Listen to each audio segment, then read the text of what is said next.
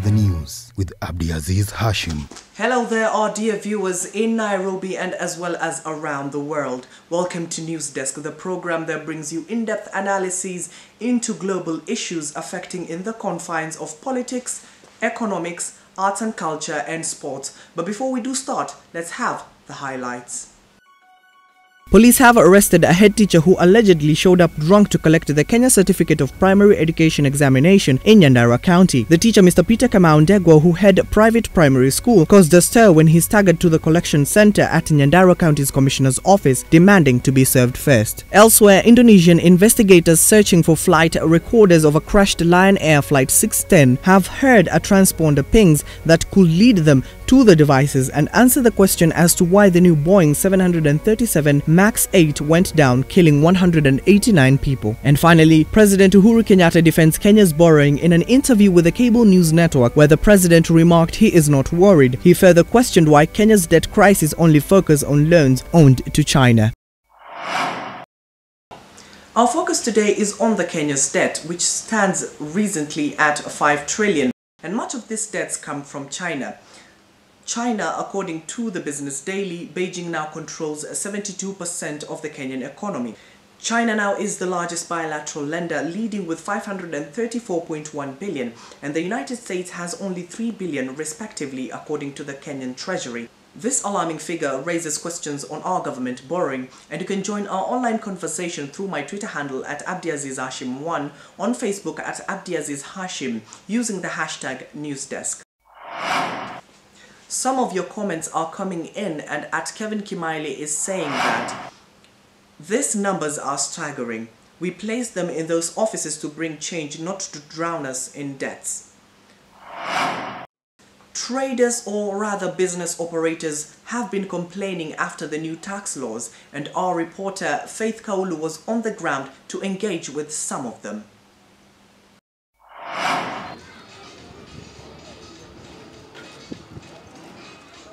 This has been the situation for most business operators after the tax proposal of 2013 passed through the parliament when the president of Kenya made a few changes, and in a controversial move, it was approved and assented into law. To add insult into injury, some products had to be taxed even higher, leaving the hard-working citizens out in the cold where goats are the only customers around. China's willingness to lend Kenya money for structural development and propel the economy has brought the country's economy to a halt instead. Fuel prices being one of the affected sectors, Frederick Kyoko highlights that it has been a struggle and the cost of transportation for goods has become a luxury.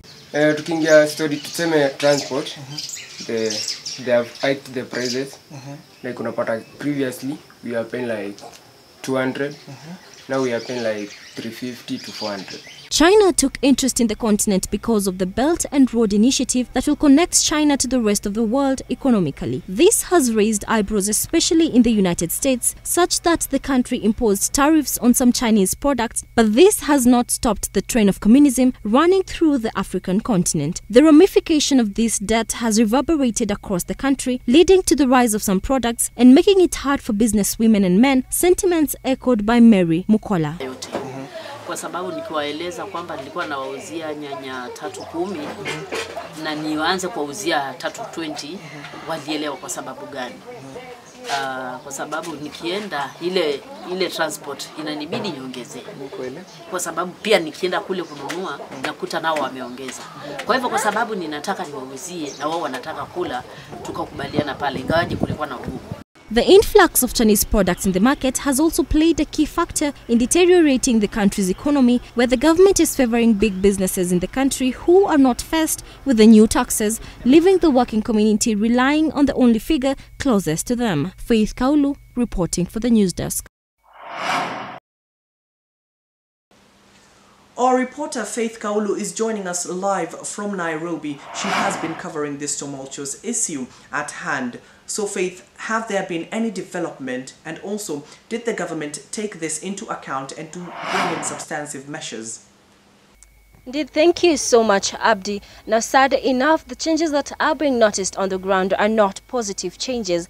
Take for example, as of yesterday, the price of unga had increased by 25 Kenya shillings, affecting the common mwananchi. One of the big four agendas of the government was food security. Now, the common mwananchi is wondering, is this the right direction towards accomplishing this promise? In most homes where 3 meals was the cost of the day, you find that families have reduced this number to 2 in order to get extra money to cater for other needs and wants. The common mwananchi is complaining and feel like the government is favoring the bourgeoisie, or if we may call this the high class, because as it seems they do not feel the pinch of the high taxes. But now the common mwananchi is complaining, but sadly enough, these complaints are falling on deaf ears. After airing that feature, I can see it has elicited some of reactions on Facebook. And at Edith Mbenesi, she's saying that we were promised good living standards, instead we are getting the opposite.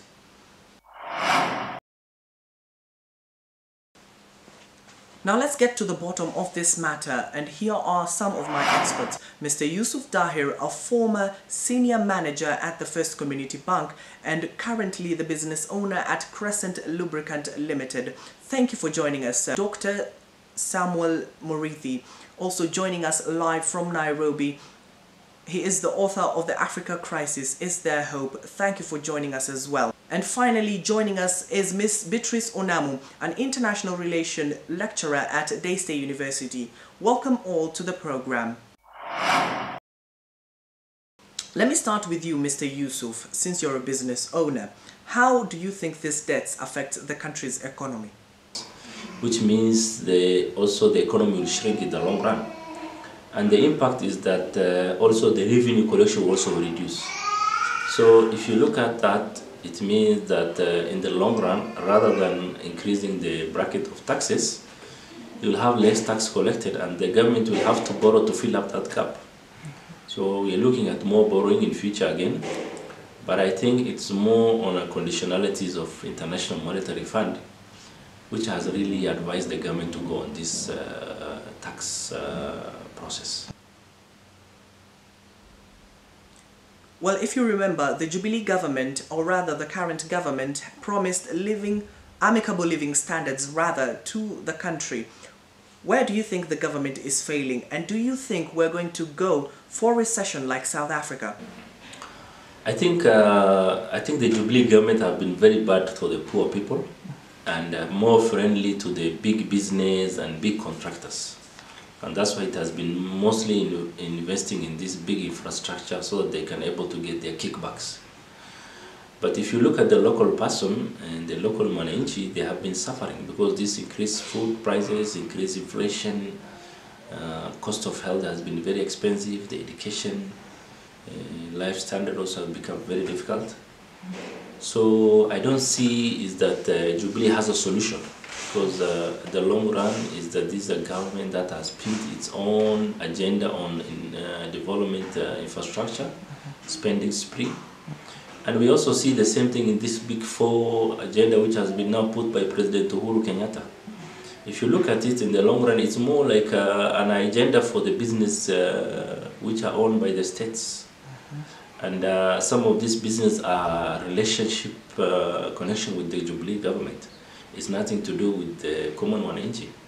So we don't see any solution coming from the Jubilee government unless probably there is kind of a paradigm shift in the leadership positions.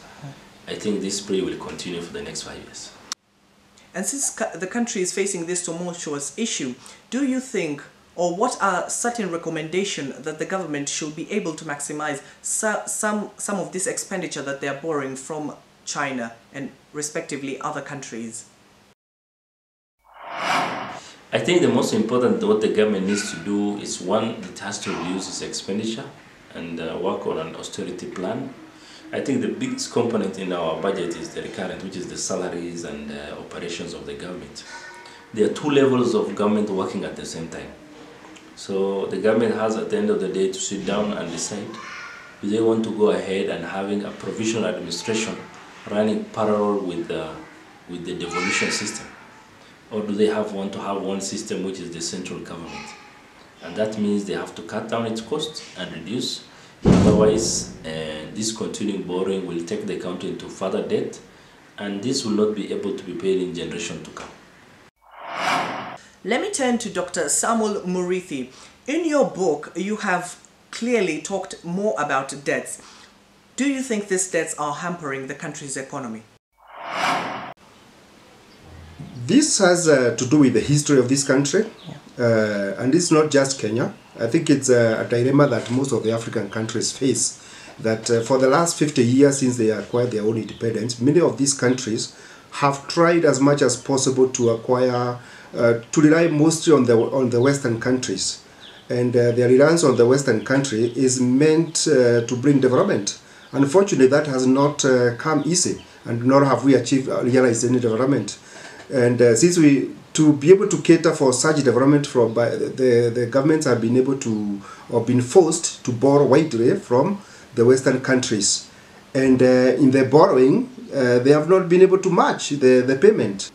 And on that note, also in your book you talk about corruption. Do you think it's a good idea keep borrowing so much money, yet the corruption rates in this country are high? This, I can call it dragon of corruption, is going to consume more of us. And we cannot, even if we borrow, we use it through corruption means, we misuse funds, really we are going nowhere. So corruption will only mess up this country, and that's the biggest problem. Yeah. By the way, if we were to deal with corruption, we don't need to borrow. We don't need to borrow. We are misusing a lot of funds, and almost 90% of the money borrowed is wasted through corruption. What advice can you give to the government to fully maximize their expenditure, of which they are borrowing too much? Yet, you have rightly put it, no country can survive without borrowing.